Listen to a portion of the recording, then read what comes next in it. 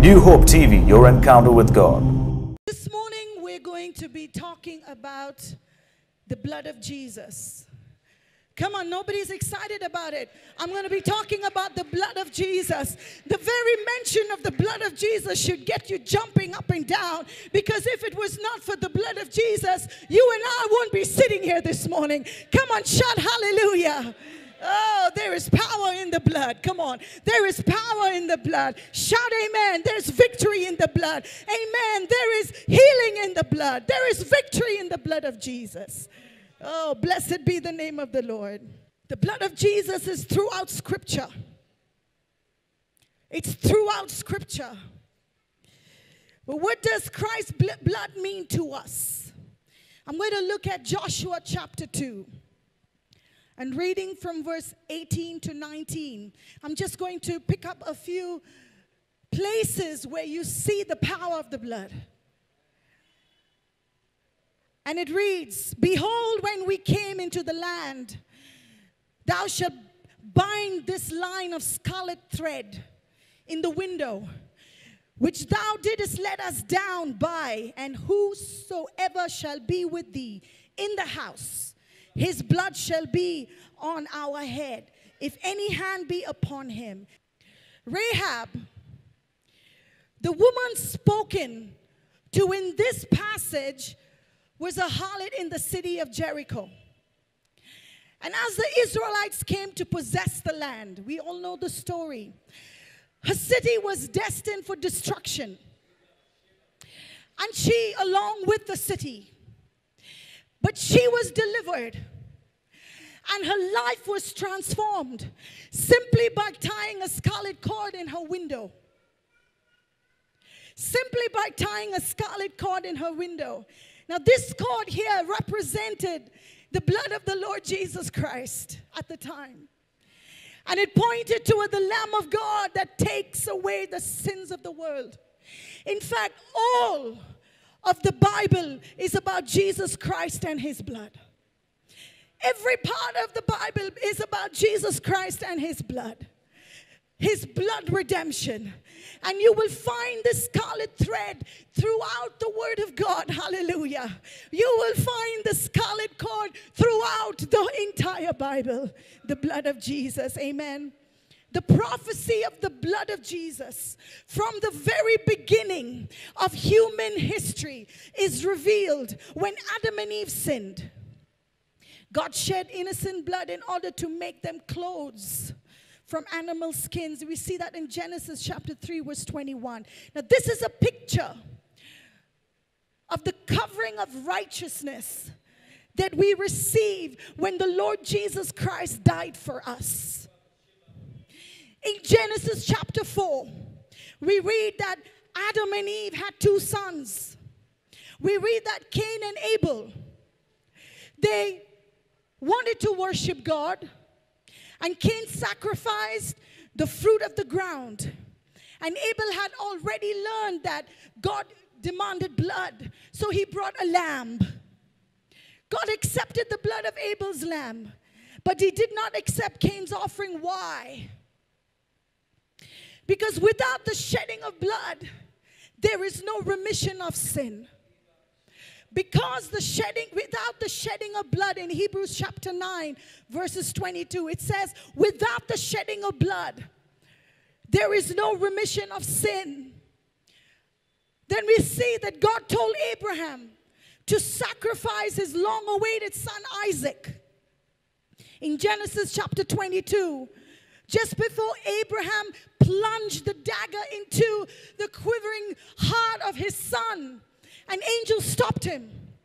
Abraham saw a ram caught in the thicket.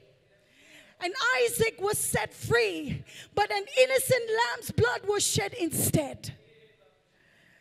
And then God wanted to deliver his people from bondage in the land of Egypt. And we see on the night of the Passover, God instructed each house to slay a lamb and put the blood on their door. God said in Exodus chapter 12, reading from verse 13, when I see the blood, I will pass over.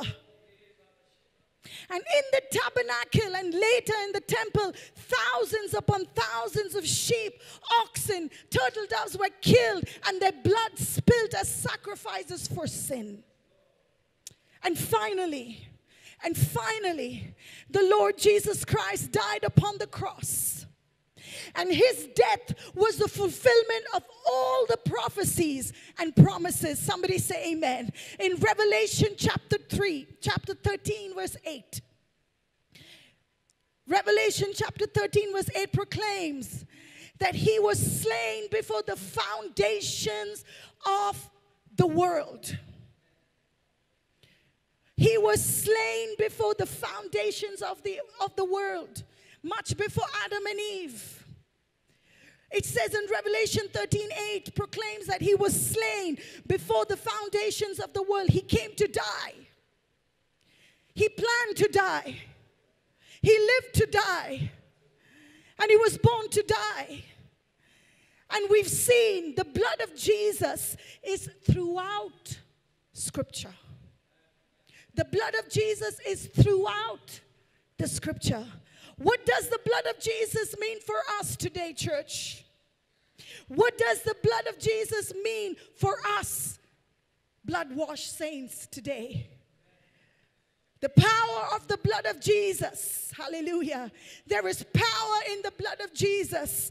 There is power in the blood of Jesus. Somebody get excited. There is power in the blood of Jesus. Do you know that there is power in the blood of Jesus? Do you know, church, that there is power in the blood of Jesus? If you know, then shout amen. Hallelujah. There is power in his blood. His blood redeems us. His blood redeems us. There was a price against us that we could not pay. There was a price against us that we could not pay, but the blood of Jesus redeemed us this morning. I've been redeemed by the blood of the Lamb. Come on. I've been redeemed by the blood of the Lamb. I'm saved and sanctified. Yes, I am. Hallelujah. Oh, God is good. 1 Peter chapter 1. Verses 18 to 19. For as much as ye know that ye were not redeemed with corruptible things, but with the precious blood of Christ, as of a lamb without blemish and without spot. How many of you know that I am justified this morning? I am redeemed. I am justified this morning. Let's look at Romans chapter 5, verse 9. Romans chapter 5 verse 9 says, much more then, having now been justified. Say, I am justified. I am justified by his blood. I am justified by his blood. We shall be saved from wrath through him. I am justified by the blood of Jesus. Ephesians chapter 1 verse 7 says, I am forgiven. Hallelujah. I am forgiven. The enemy may say no, but you say, Ephesians chapter 1 verse 7 says, in him we have redemption through his blood, the forgiveness of sins according to the riches of his grace. Come on, somebody say the forgiveness of sins. The forgiveness of sins according to the riches of his grace. And his grace is sufficient for me. Hallelujah. Hallelujah. We are saved by grace. And I'm forgiven by grace. Hallelujah. It's because of the blood of Jesus. How many of you know that his blood brings us into fellowship with God? His blood brings us into fellowship with God. This is the power of the blood. It brings us into fellowship with God. Ephesians chapter 2 verse 13. What does it say? But now in Christ Jesus, ye who sometimes were far off are made nigh, brought near by the blood of Christ. Without the blood of Christ, man is a long way from God. Without the blood of Jesus, man is far away from God. But because of his blood, he shed his blood for you. He shed his blood for me. What a God we serve this morning. And because of the blood of Jesus, I am brought close. I am brought nigh. I am brought close to the Father. And we can have fellowship one with another. Somebody say amen. How many of you know that his blood makes peace? His blood makes peace with God. Man by nature is at war with God. Man by nature is at war with God. And we can only come to God on his peace terms. The blood atonement. The blood atonement. The Bible says in Colossians chapter 1 verse 20, and having made peace through the blood of his cross, by him to reconcile all things. To reconcile some things? No. All things unto himself. Somebody say that his blood makes peace. Come on, his blood makes peace with God. How many of you know that the blood of Jesus cleanses? His blood cleanses. Not only does it remove the punishment of sin, but it removes the pollution as well. Hallelujah. I don't care what sin you've committed this morning. In 1 John chapter 1 verse 7 it says, the blood of Jesus Christ, his son, cleanseth us from how many sins? From all sins. Somebody shout all this morning. From all sins. The blood of Jesus cleanses you from all sins. Hallelujah. If you come short of the glory of God, you get down on your knees and you begin to believe that the blood of Jesus has washed you and can wash you and will continue to wash you and cleanse you from all unrighteousness, from all sins. Hallelujah. When God looks at you, God the Father looks at you, he looks at you worthy. You're worthy. You're worthy of it all. Hallelujah. Don't think you're unworthy. It's only because of the blood of Jesus that is upon your life. Hallelujah. He looks at you and he says, yes, my child. He is my child and he is worthy. Hallelujah. His blood gives power over the devil this morning. I'm here to tell you that the blood of Jesus gives you power over the enemy. The blood of Jesus gives you power over the devil. The blood of Jesus gives you power over darkness. Hallelujah. It is the blood that Satan fears. Somebody say yes. It is the blood that Satan fears. He runs. He flees. He can't come next to you when you are covered with the blood of Jesus. Do you know the blood of Jesus speaks a better word? Hallelujah.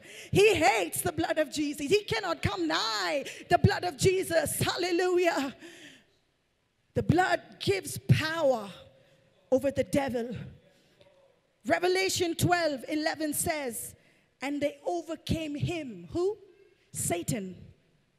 And they overcame him by what? By the blood of the Lamb. Hallelujah. They overcame the enemy by the blood of the Lamb. They overcame the devil by the blood of the Lamb. The devil doesn't want you to learn about his blood this morning. He hates it. He hates it. In fact, he's far away from this place. Somebody shout amen. Come on. Let's give the Lord a hand of praise. Yes. He is worthy. The blood of the Lamb. I have power to overcome the enemy. I have the power to overcome them. Somebody say that. Come on. I have the power to overcome the enemy. In Revelation chapter 12 verse 11 says, and they overcame him by the blood of the Lamb and the word of their, You share your testimony.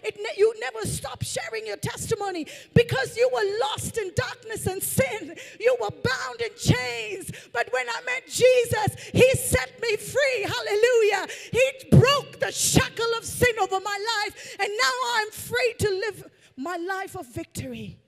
That is an amazing testimony. I'm bought by the blood of Jesus. If you have to say that, say it. But that's how they overcame. In everything, you got to give thanks. In everything. The very breath that you breathe is a testimony this morning. He brought us through the lockdown.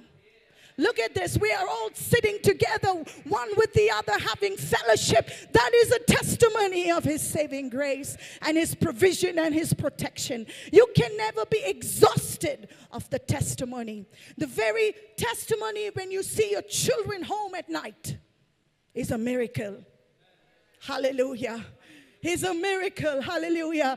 My children are home, safe, without scratches.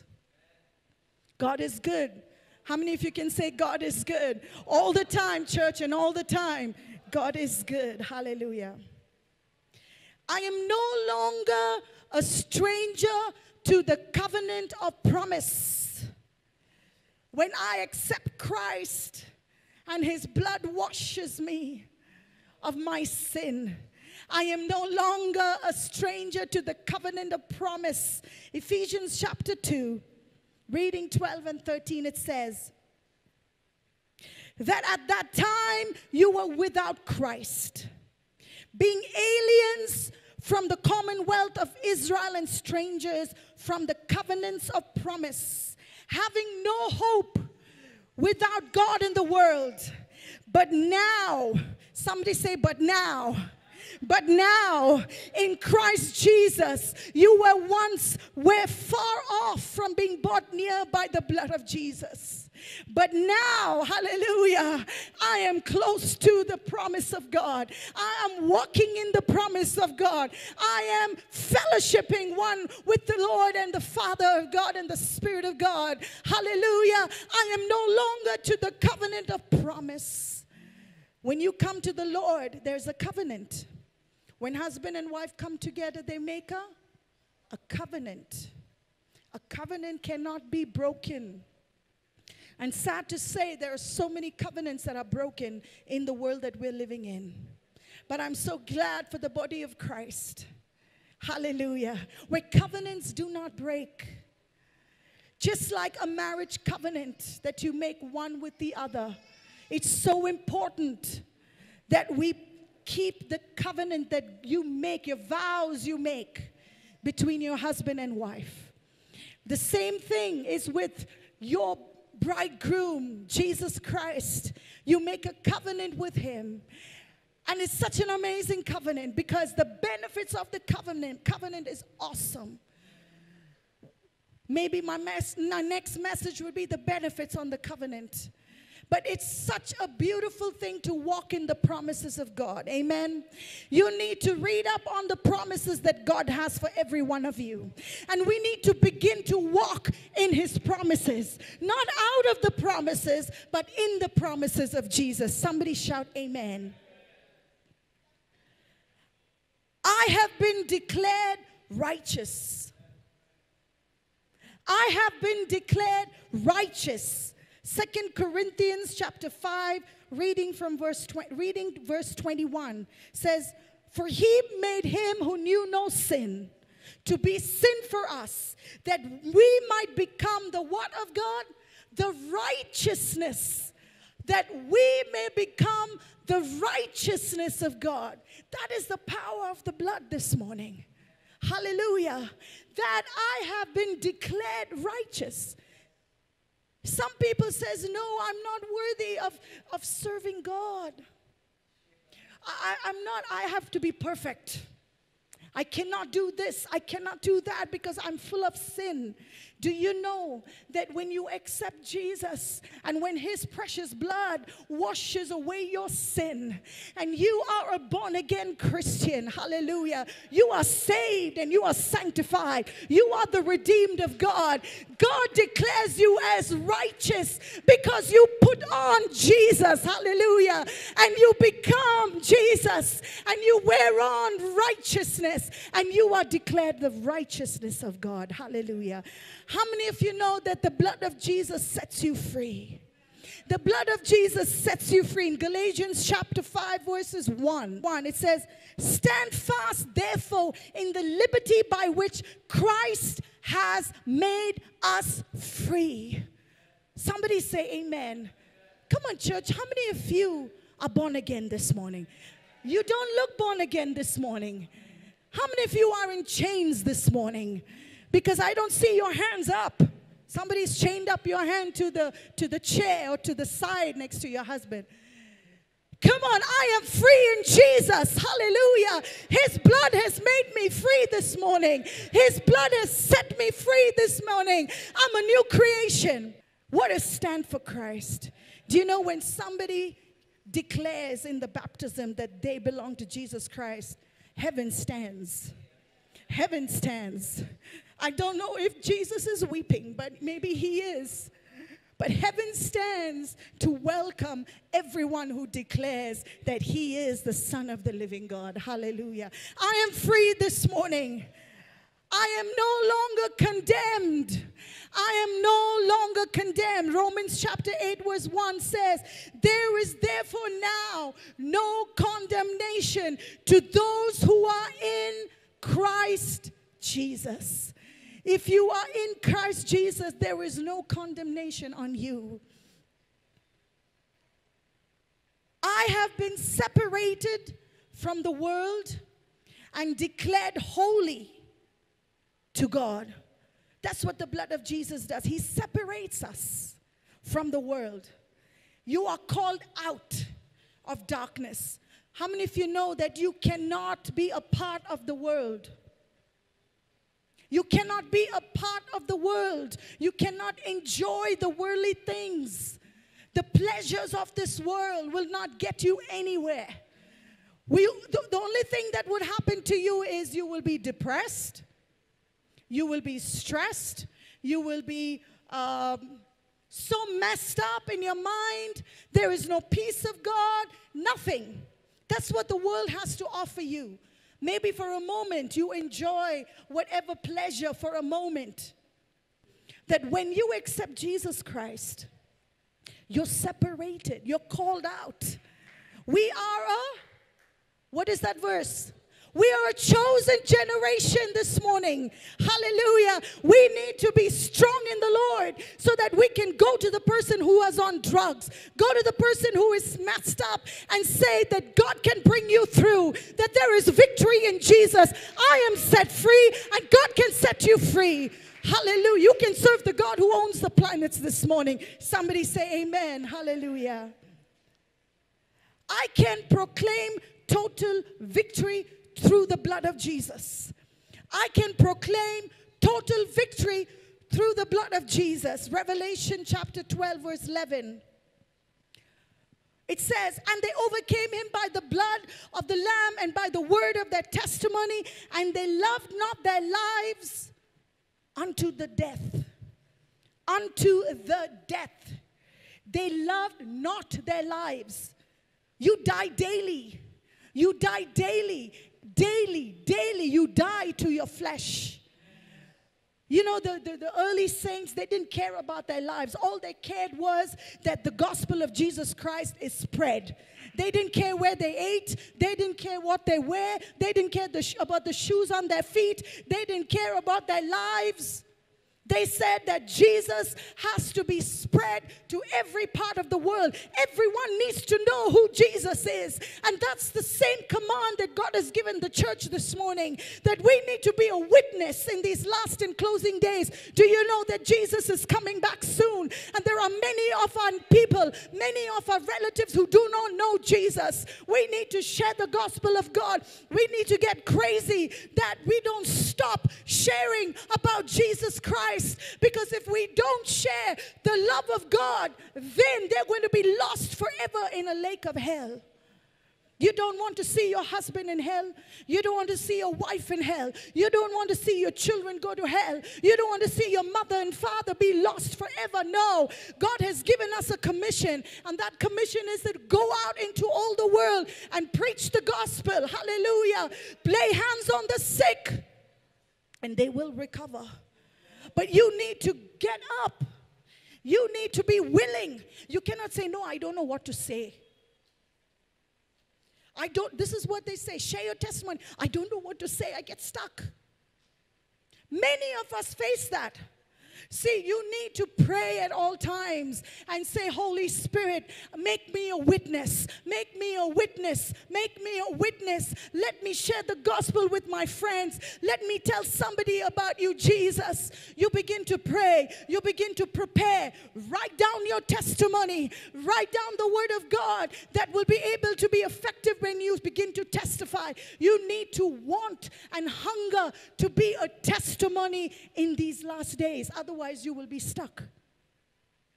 But church, the church needs to rise up. It's enough of just me, my husband, and my children. Amen. But what about somebody that does not know about Jesus? I already told them. Till I'm blue in my face, I keep telling them, but they'll never turn. We hear that also. You don't give up. I love to share this testimony, and I'll share it with you again. My brother-in-law's grandmother, her name is Nana Beal. Nana Beal. Now, Nana Beal was a very staunch Catholic. We thank God for Catholics, amen. Very staunch in her faith. And Pastor Lincoln was standing at the gate, and he was building his church at the time. And Nana Beal came, and she put her hand on the shoulder, she was passing by, she put her hand on her hip, and she said, now what you're doing? What are you doing now? He says, Nana Beal, I'm building a church. And she goes, why? He said, I'm building the church for you, Nana. Lincoln, I will never put my foot in this church. And she walked away. And this is how my dad shared it. So, some years passed down the line. David's dad was walking down the aisle. And behind David's dad was this little lady. She was hiding actually. And my dad was watching to see who the lady is. And then he said, Nana Beal, you're in the church. She said, oh, come on now, don't tease me, don't stop it. And she got baptized in this very tank. And she shared her testimony of how God built this church for Nana Beal. Amen. Amen. And she got saved. She got baptized at a very old age. But it was the most beautiful thing to see. No matter how old you are, everybody needs Jesus. Everybody needs to know Jesus, because he's the only one who can bring you through this morning. He's the only one who can solve your problem. He's the only one who can heal the disease. He's the only one who can make that financial miracle happen. He's the only one who can set the prisoner free in Jesus' name. Chains broken in Jesus' name.